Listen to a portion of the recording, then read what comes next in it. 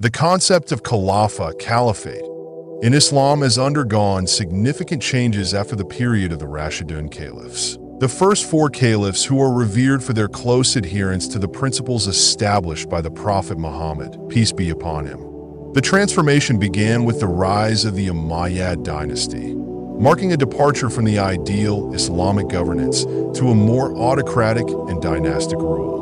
This shift laid the groundwork for misconceptions about the role and nature of leadership in Islam. Prophet Muhammad, peace be upon him, foresaw the changes that would occur after the initial period of rightly guided caliphs. In an authentic narration, the Prophet is reported to have said, "The caliphate will remain among you for 30 years. Then it will be a monarchy after that."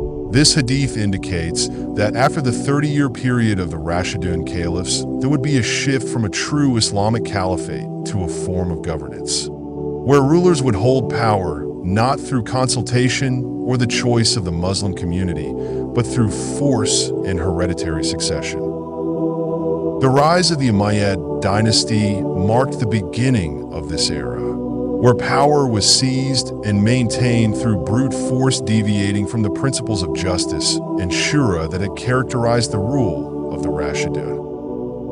When the Umayyad dynasty took over, they established a system that was starkly different from the egalitarian and consultative governance that Islam advocates.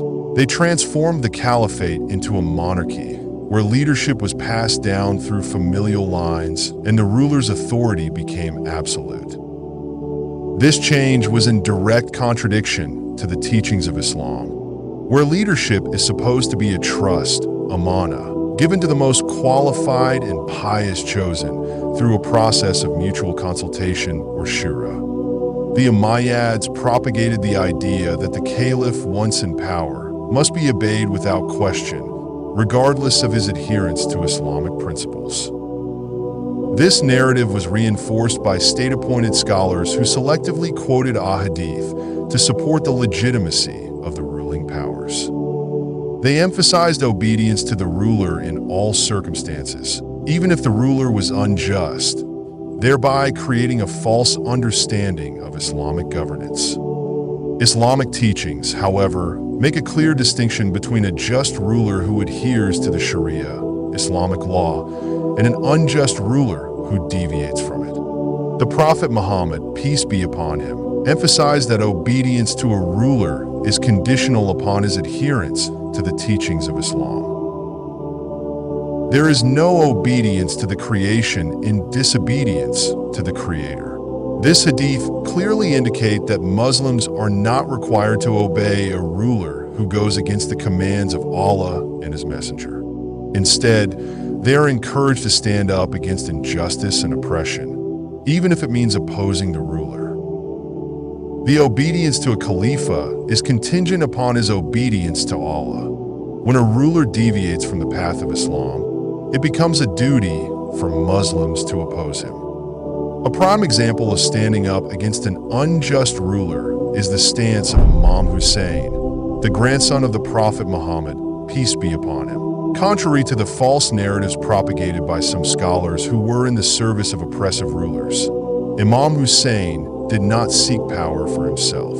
Instead, he stood against the tyranny and corruption of Yazid, the Umayyad ruler, who had violated the principles of justice and piety that are foundational to Islamic leadership. Imam Hussein's stand was not a quest for power, but a refusal to legitimize an unjust and tyrannical regime. He chose martyrdom at Karbala rather than submitting to the authority of a ruler who did not represent the true teachings of Islam. His sacrifice serves as a timeless reminder that the true Islamic Khilafah is one that is established through justice, shura, and adherence to the Sharia, not through coercion and oppression. Over time, Ulema in some regions began to align themselves with the ruling powers, often out of fear or for personal gain. They promoted the idea that Muslims must obey the ruler in all circumstances, selectively quoting ahadith that support this notion while ignoring others that emphasize the need to stand against injustice. This distortion of Islamic teachings has led to a situation where many Muslims are taught to remain passive in the face of oppression, under the guise of obedience to authority. This misrepresentation of Islam has had serious consequences, leading to the weakening of the Muslim Ummah and the perpetuation of tyrannical regimes. The consequences of this distorted narrative are evident. In many parts of the Muslim world, oppressive regimes continue to rule with the tacit support of some Ulema, who discourage resistance against such rulers. The situation in Palestine is a glaring example. As the Zionist regime continues its brutal occupation and oppression of Palestinians, some scholars and leaders in the Muslim world remain silent, advising only prayer while discouraging any form of active resistance. This silence is not in line with the teachings of Islam, which calls for justice and standing up against oppression. The Quran repeatedly emphasizes the importance of justice and the duty of Muslims to fight against tyranny. O you who have believed, be persistently standing firm in justice, witnesses for Allah, even if it be against yourselves or parents and relatives. Quran chapter 4, ayah 135. And what is the matter with you, that you fight not in the cause of Allah, and for the oppressed among men, women, and children who say, Our Lord, take us out of this city of oppressive people, and appoint for us from yourself a protector, and appoint for us from yourself a helper. Chapter 4, ayah 75.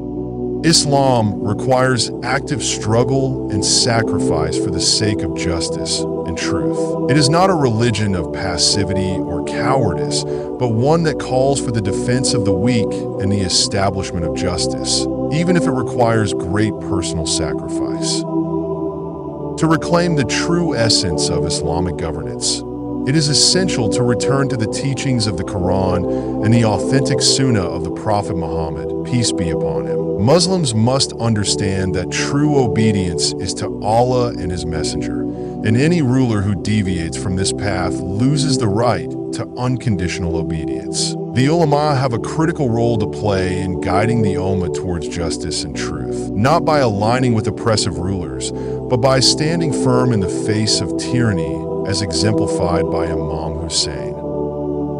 The Muslim Ummah must reject the distorted narrative that promotes passivity and instead embrace the spirit of active resistance against injustice, as Islam demands. The struggle for justice is an integral part of Islam, and there is no place for cowardice or complacency. The Ummah must rise to the challenges of the time, with the understanding that true victory lies in adhering to the principles of justice, even if it requires the ultimate sacrifice.